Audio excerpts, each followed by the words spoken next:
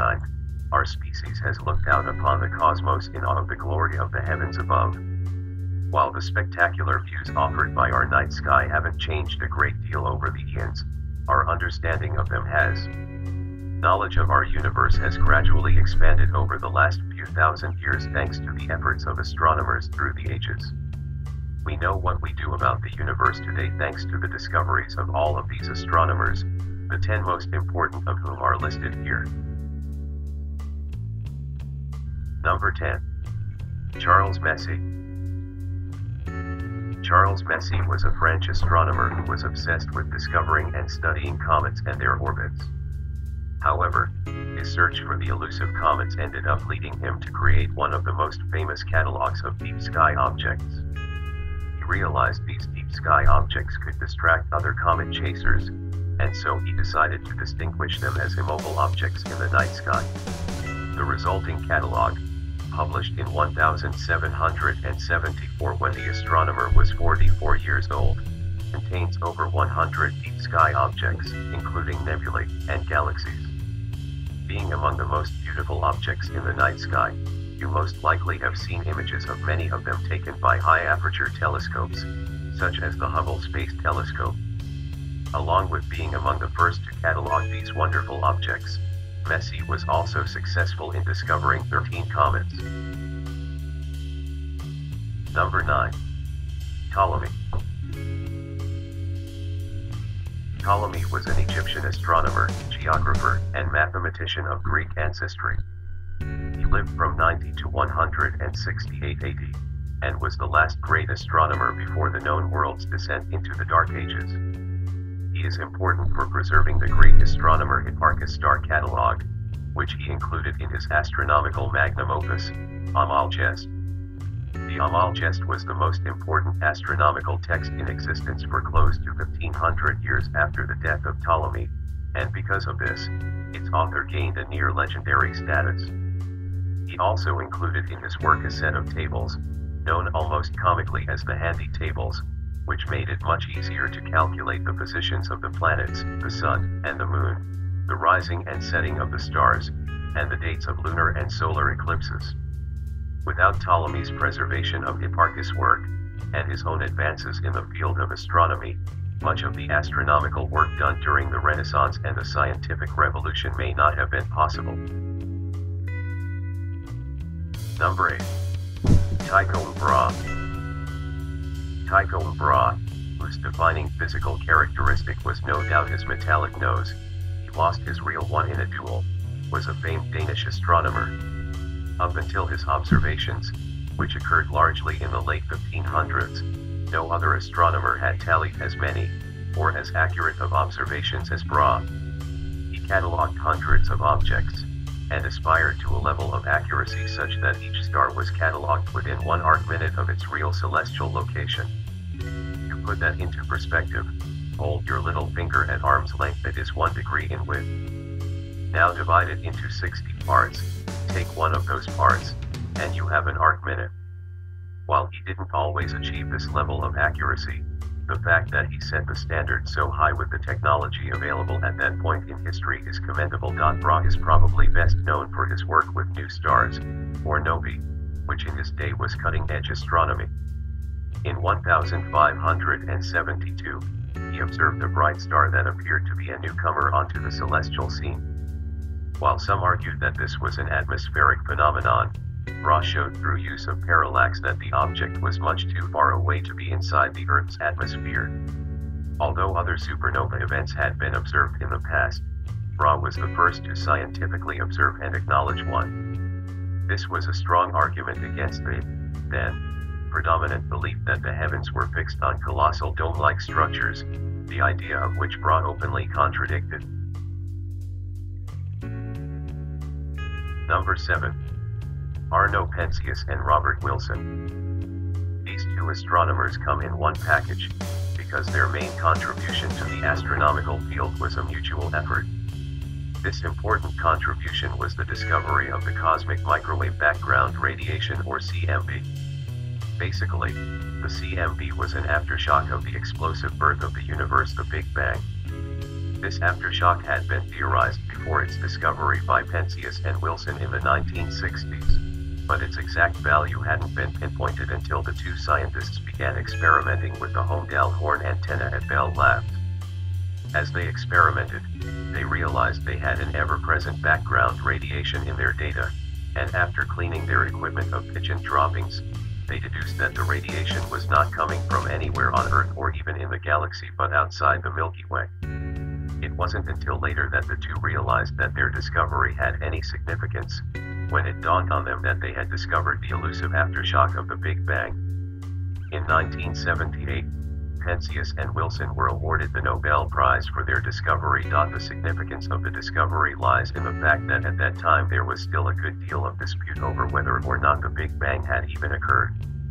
The main opposing theory, known as the steady-state theory, was virtually abandoned by astronomers following the momentous discovery.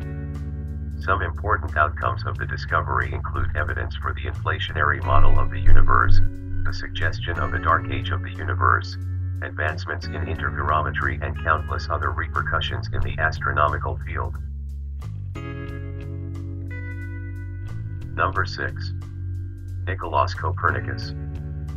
Copernicus was a European scientist born in 1473, and one of the most important of the Renaissance. He is extremely significant because he is credited as the first astronomer to put forward a comprehensive heliocentric version of the solar system. Although some ancient astronomers had pondered a heliocentric theory, their works had either been lost to the ages or largely ignored. However, in 1543, when his book, On the Revolutions of the Celestial Spheres, was published, the theory could simply not be brushed aside any longer. The idea that the Earth revolved around the Sun, and not vice versa, went directly against the teachings of the Church, and this publication was in a time when the Church controlled most of society. Although Copernicus died in the year of his great works publication, he still no doubt feared persecution from religious authorities and realized that even after death his name and the reputation of his work could be sullied. Interestingly enough, On the Revolutions of the Celestial Spheres is actually dedicated to the Pope at the time, Pope Paul III, almost definitely to avoid disfavor with the Church. For his courageous introduction of the true nature of the solar system to European scholars, he is remembered as a monument to the truth in a society largely unwilling to accept it. Number 5. William Herschel. William Herschel was an English astronomer born in Germany, in 1738. Interestingly enough, he was a talented musician. He composed 24 symphonies, and as a youngster, his passion for music led him into mathematics. This interest in math eventually led him to astronomy, the field in which he is most famous for working. A fascinating side note to his astronomical career was the fact that Herschel built his own reflecting telescopes. He used his self-made telescopes to observe binary systems of stars, in which two stars orbit around a common center of gravity in a bound system. These were important star systems because many believed that distances to them could be more easily discovered than single star systems, and because other information on the nature of stars could be gleaned from these binary stars. Herschel is credited with discovering over 800 of these binary systems. However, his massive observational output didn't stop there. Herschel also discovered over 2,400 deep sky objects that he termed nebulae. Herschel had a good deal of other accomplishments as well. His observations led him to the discoveries of the planet Uranus, 2 of its moons, as well as 2 moons of Saturn. He also was the first to realize that the solar system was moving through space, and was able to estimate as to the direction of the movement. His most accidental discovery, however, was that of infrared radiation. While experimenting with dividing light through a prism, he measured the temperature of the air next to the red in the rainbow of light produced. Where he expected a lower reading than that of the visible light, he saw a spike on the thermometer. He deduced that there must be some sort of invisible radiation just outside that of the color red or infrared radiation. Number 4. Johannes Kepler. Kepler was a German astronomer and was the first to fully explain the motion of the planets of our solar system. He described their motion with 3 laws, which he published in 1609 AD. What allowed him to basically unlock the mystery was to imagine the planets as having elliptical orbits rather than circular ones, which is how other astronomers would view the solar system. In fact, his first law of planetary motion is the simple statement that planets travel in ellipses.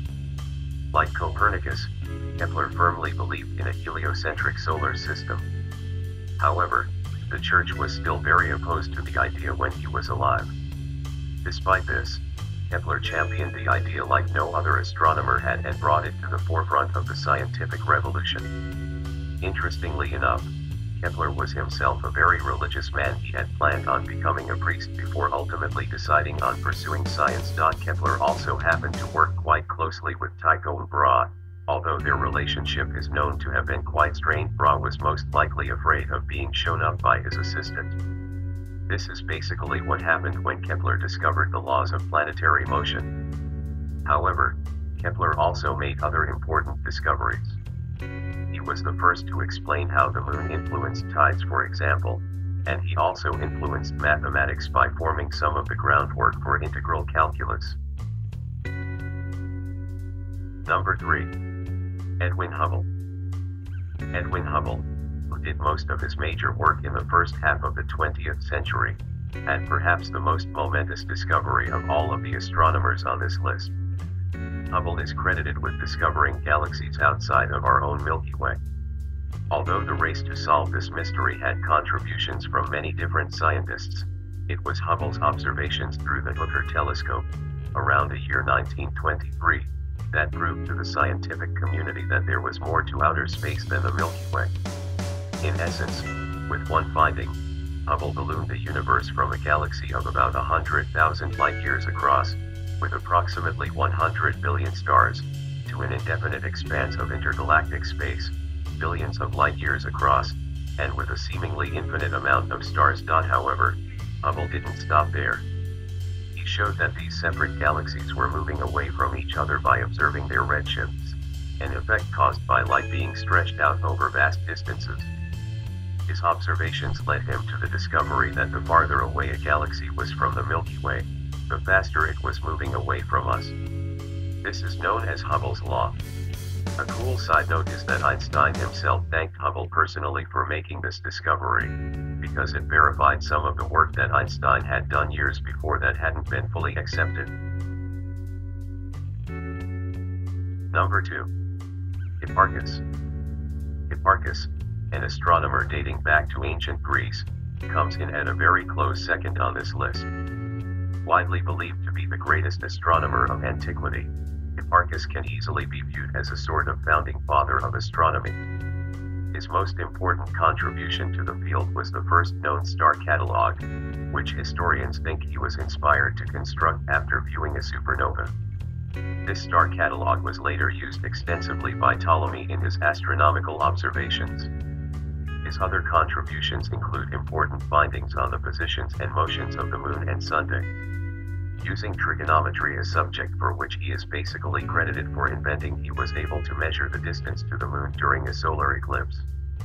He is also known for creating the method by which a star's brightness is measured, a system still in use today.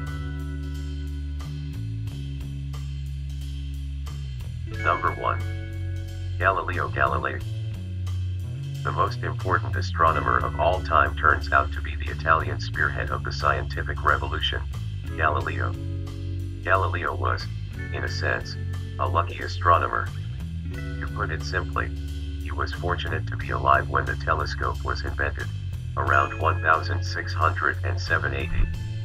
He caught wind of this amazing new device, and quickly made his own refracting telescope. This gave him absolutely unprecedented access to information on the heavens, and he was the first to capitalize on it. While military leaders across Europe were using the spyglasses to watch their enemies at sea, Galileo turned his telescope to the sky and discovered secrets that had lay waiting for millennia. Because Galileo lived and worked at such an opportune time, He is considered by most to be the father of modern observational astronomy, not to mention the father of modern physics. Many aspects of his life lend themselves to this title. He was the first to lay eyes on the rings of Saturn, though they looked more like handles from his perspective, and he also discovered and named various moons of Jupiter. He was also the first to observe sunspots, which was rather significant, because it was then believed by the Church that the Sun was perfect and without blemishes of any kind. Probably what Galileo is most well known for is his staunch defense of the idea of a heliocentric solar system, regardless of the religious persecution he was subjected to. Unlike Copernicus, however, he was able to provide hard evidence for the fact. One of his famous experiments included observing the planet Venus over a certain period, and recording the various phases it would go through. With a telescope, one can see that Venus goes through phases, not unlike our moon. Galileo used his data and made certain calculations, and was able to show that due to Venus's phases, it had to orbit the Sun. Despite this and other pieces of amazing science, however, the Church still argued that the Sun orbited the Earth. Galileo was eventually placed under house arrest for his heretical views, and lived out the last 8 years of his life in his villa near Florence. Honorable mentions: Subramanian Chandrasekhar, Isaac Newton, Aristarchus, Eratosthenes.